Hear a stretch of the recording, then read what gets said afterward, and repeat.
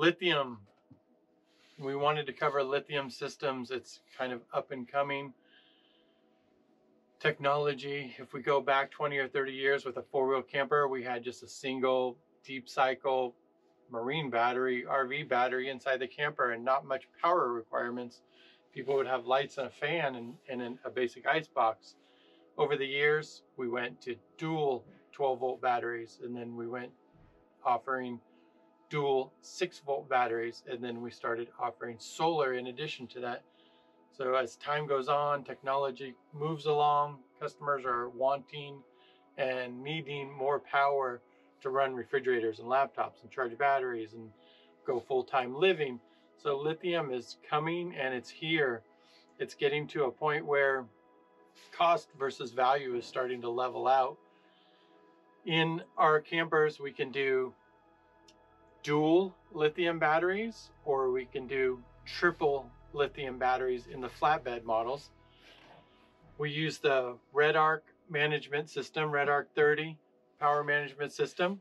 So instead of having, in the old days, just a camper battery on the floor, bolted to the floor underneath the couch, hooked up to the truck for recharging, now the camper is incorporated into one system. So all of your power management, solar charge controlling, truck recharging, 120 volt AC shore power going through here, and then the battery system going through here as well. This manages the entire system. It optimizes the performance. It can tell you what's coming in, what's going out. It'll manage your solar system the best it can to get you the most available power. It will run the shore power if you're plugged into a campsite. It will manage your batteries and tell you how much power usage you are using in the camper. So it's just one new feature that people are moving up to. Is it for everybody? Not yet, but a lot of people do like it. It's a nice upgrade. If you happen to have an older four-wheel camper, customers on the forums and calling our service department are slowly upgrading to lithium as well, if it makes sense for them, affordability and their skill set.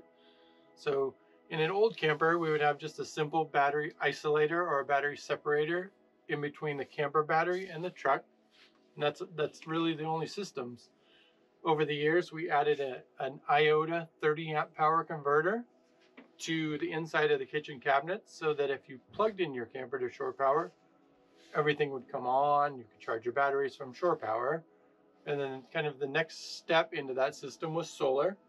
And then the last step for our total management system that will manage solar, manage batteries, shore power, and truck and camper connection. The Lithium Redarc manager system takes care of all that. So on an older camper battery, charge rate's a little different, discharge was different. Lithium batteries will give you more power available, more amp hours available. They hold a nice, steady, long flow of power to your entire use down to about 20%. And there's probably better technical terms you can find online, but 80% of that, the battery usage in a lithium battery, you got full power use, which is great. So you have less worries about running out of power, and you can use more power longer. Lithium batteries charge faster, and kind of just overall, I think it's the wave of the future.